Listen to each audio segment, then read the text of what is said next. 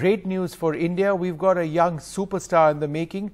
Praggnanandhaa Ramesh Babu, don't forget that name.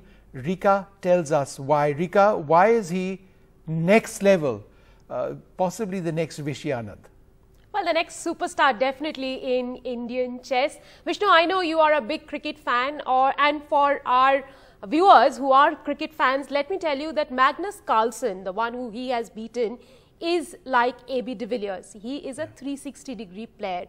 So beating him in rapid is like castling AB de Villiers. Wow. For the third straight time in 6 months, 17-year-old Indian Grandmaster R Praggnanandhaa has defeated world champion Magnus Carlsen, with the latest victory coming today at the FTX Crypto Cup, the American finale of Champions Chess Tour in Miami. Praggnanandhaa defeated him in the blitz tie-break after the score was tied at 2-all at the end of regulation time. Magnus won the event on the basis of a higher score and Praggnanandhaa secured second. Now, if you follow cricket, this is like castling AB de Villiers, a 360-degree player. Very, very tough to beat Magnus Carlsen in rapid chess, and that is why everyone thinks that this victory thrice on the trot is special. I am joined at this hour by the man of the moment, R Praggnanandhaa, who is on his way back from US. He rarely smiles. Pragya, we are celebrating your win. 3 wins on the trot against Carlsen. Where do you put this achievement?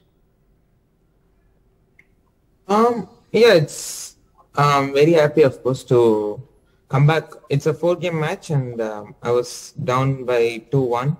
So I needed to win the 4th game to equalize the score and go to the tie breaks. And I managed to do that on demand, so I'm very happy with it. And then, okay, in the 2 blitz games, yeah, I played well in the first one and got a great position out of the opening, and I managed to convert it quite smoothly, I would say, for a blitz game. And in the second game, it was topsy-turvy. Like, the position was equal, but then he always had this slight push, and he managed to get a winning position. But okay, with we were just having some 6-7 seconds each, so we were just playing. We had to play fast, and we were missing a lot of things at the end. And yeah, he missed the last thing. So now in the 6th game, Carlsen committed a blunder. It was the 50th move, if I'm not mistaken, and you pounced on the opportunity, literally punished him there. Yeah, so it was I think it was last blitz game, and he needed to win, and he was having a winning position. But as I said, we were just having some less than 10 seconds, and you gain 3 seconds per move, so it was just like we don't have much time to think, so he just blundered at the last moment. He missed that. He thought he was threatening a checkmate, but he didn't, so I managed to take his piece. And yeah, overall in the tournament, I finished second, which is also a great result for me. What a phenomenal feat that is. Pragya, beating world #1, is that a psychological advantage, and you've now done it 3 times on the trot? Yeah, it gives me confidence. That's, I think, the main thing. That I can beat anyone, and I can beat anyone in the match format as well. So I'm very happy.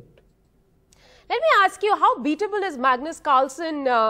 Because everyone says that he is invincible. However, you've shown time and again that he can be beaten in rapid.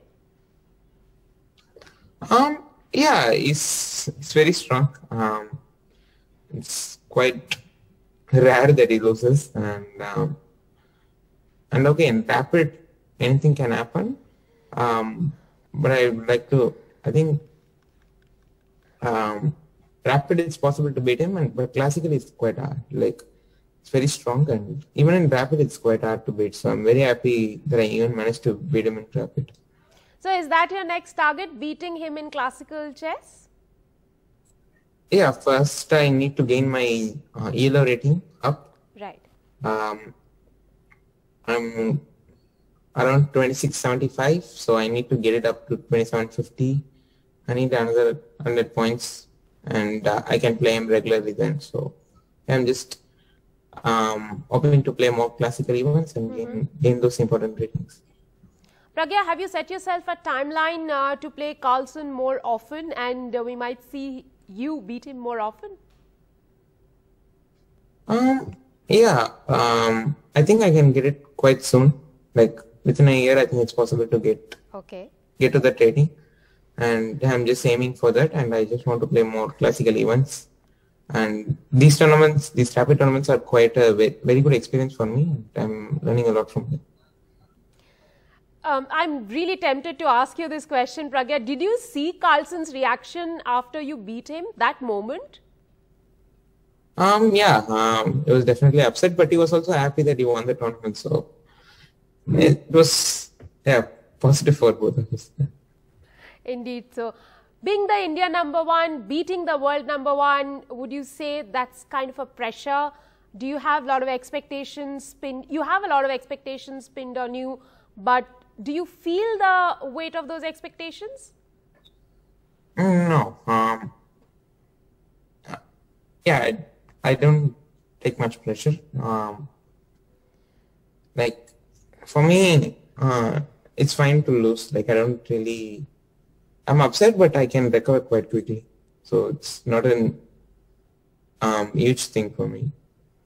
And when playing Magnus, you don't really expect to win every game. So there was not much expectations for me, at least from my side. Well, for a 17-year-old, I must say that's very, very philosophical. Pragya, one last question. What after this for you? You've beaten Carlsen thrice in 6 months. What's the next target for you? Yeah, I'm going to play classical events next. I'll play in a Dubai Open, which is a strong event.